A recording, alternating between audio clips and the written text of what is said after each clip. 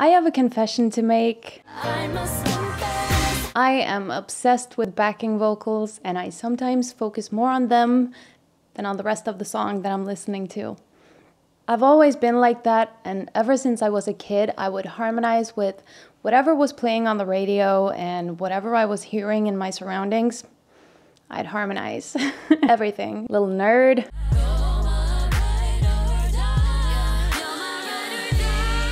I've been to concerts where I've been more impressed or more obsessed with the backing vocalists than the main artist. And I've had friends laugh at me when I try to show them some backing vocal segment that I really love, because I just get so into it. This is such a passion of mine, so I want to get you hyped on backing vocals. I think they deserve more attention, so we'll go through what they are, different uses of backing vocals, and different roles that they can play within a composition.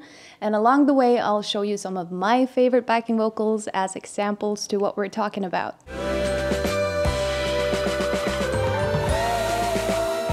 So I just want to touch briefly on what backing vocals are, just to avoid any confusion throughout the video. The term backing denotes that the singer is in the background, and that counts whether it's a live performance or in a studio. It doesn't mean that the singer is like physically in the background, it just means that sonically, like they're put further away in the mix, if that makes sense. Back in the day, they used to do, like they had the main artist and then they had actual backing vocal artists that did the backing vocals, because they normally had to record like big sections at once, so they were in the same room. These days we have unlimited tracks, well, almost. I know Ariana Grande and Pharrell managed to max out Pro Tools on, I think it was REM.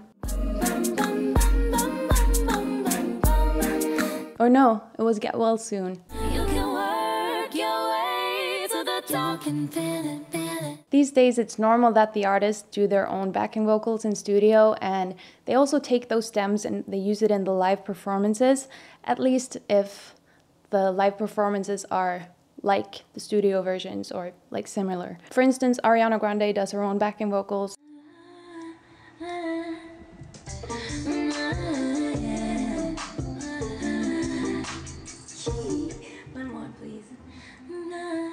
And they usually use those stems at her concerts where she plays her big hits like they're on the albums, you know. But for special occasions, like for instance the BBC Live Lounge, where they change up the songs a bit, she uses live backing vocalists. So take a look at this.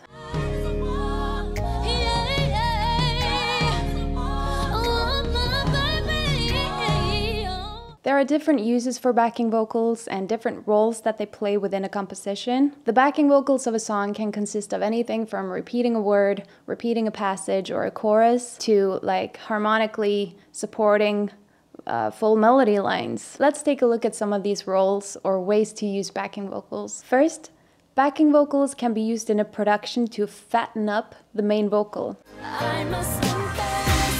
And what we usually do here is called doubling, which means that the backing vocals sing in unison or octaved, up or down an octave from the main vocal. And then you have whisper tracks and stuff like that that also helps fatten up a vocal. But even though this most definitely counts as backing vocals, when most people think of backing vocals, they think about harmonies. With harmonies, the standard is to use the root, the third, and the fifth of a chord, or you can add a 7 or a sustained 2 or 4, depending on the chords of the song and your preferences, you know? You can have just 2 voices harmonize, or with more of a full choir setup where you cover the whole chord.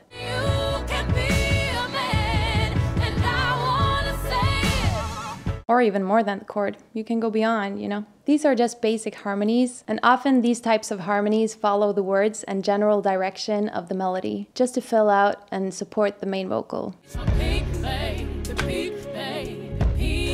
You can also do a more free type of backing vocals where they don't follow the lyrics or the melody like to a T.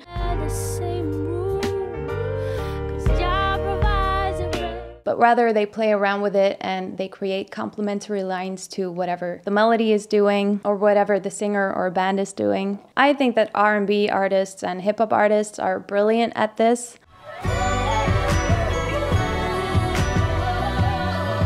Pay attention to all the small vocal details that fill out here, not only harmonically but also rhythmically. Then you have the call and response type backing vocals. They are there to respond sort of to the main vocal, either by repeating or sort of answering the lyrics in the main vocal.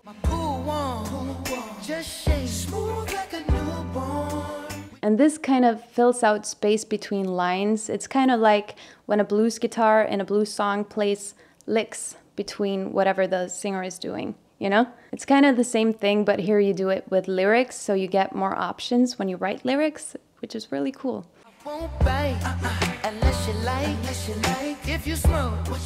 This is a very commonly used backing vocal style, and one of the reasons that I love it is because it opens up to more creative lyric writing or creative songwriting, where you can sort of tell a story more creatively, because you can have the main vocal tell the main story, but then you can have sort of other people's response to it, or like an inner voice that responds to it, or like, yeah, just opens up for more creativity in your lyric writing. Another thing I love about call and response type backing vocals is that it helps you create space and variation in a composition, both lyrically, sonically, and rhythmically.